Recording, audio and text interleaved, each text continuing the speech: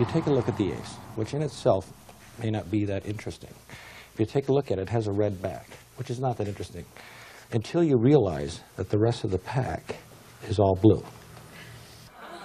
Now, Allison, I know what you're thinking here. Big deal. Am I right? Yeah. You're thinking, this guy just read my mind. Everybody does that nowadays. What you're thinking is, what would this guy have done if you lied? Like, for instance, suppose you thought of the ace of diamonds, but instead when I asked you what it was, you said, oh, any card, say the five of hearts. What would I have done? Well, it wouldn't have worked. If you take a look, there's no way it would have worked because it's got a blue back. Now, I'd be stuck then. In that case, I'd have to do a little magic.